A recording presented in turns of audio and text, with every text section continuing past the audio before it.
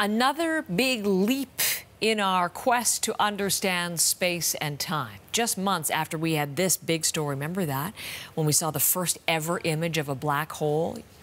Astronomers now tell us, they say, they have detected a black hole swallowing another behemoth, a neutron star. This is all thanks to a series of cosmic ripples picked up by detectors in Europe and the United States. And you know that anytime we need to parse the fabric of the universe, we turn to our science reporter, Nicole Mortellaro, who is here to explain this discovery for us. Good morning. Good morning. Tell me more. So, I don't know if you remember back when in 2015, actually it was announced in 2016, we had this big gravitational wave that was detected, which proved Einstein, yet another of Einstein's theories. He's pretty smart, that guy. Yeah, he was. And that was the merger of two black holes. And then we had another merger of a black hole, of two neutron stars. And these neutron stars are really fascinating because just like black holes, there are these massive objects. And when we talk massive, they can be big, but in this case, we're talking it has mass, so weight.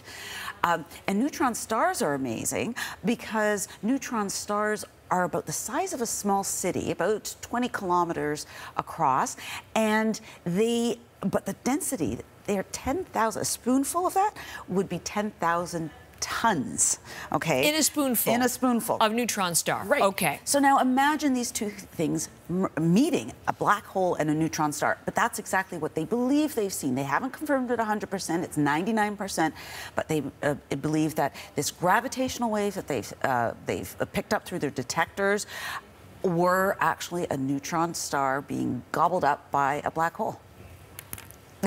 I'm kind of thinking like Godzilla meets so-and-so. Yeah, Who won that? Who won that clash? Definitely Godzilla would be the black hole. Uh-huh. And what then if they think they've detected this collision? Black hole meets neutron star. Why do we care about that? What's the significance? That's always a big question, right? So these detectors, this time in the original one with the two black holes merging, they were from LIGO, and there are two detectors in the U.S. This one was the additional detector, Virgo, and that was the one that's in Italy. So these two things are collaborating in pinpointing these massive events, okay? Mm-hmm. Faint signals, but massive events. And this is what's telling us more about the universe and our creation. We are curious about how we got here, how the universe works, and getting information about these. And the more we have, the better it is, the more we know. Okay. CBCnews.ca if you want to read more about that, because there's a lot of detail attached to this fascinating discovery. And thanks, Nicole, as always, for coming in to tell us more.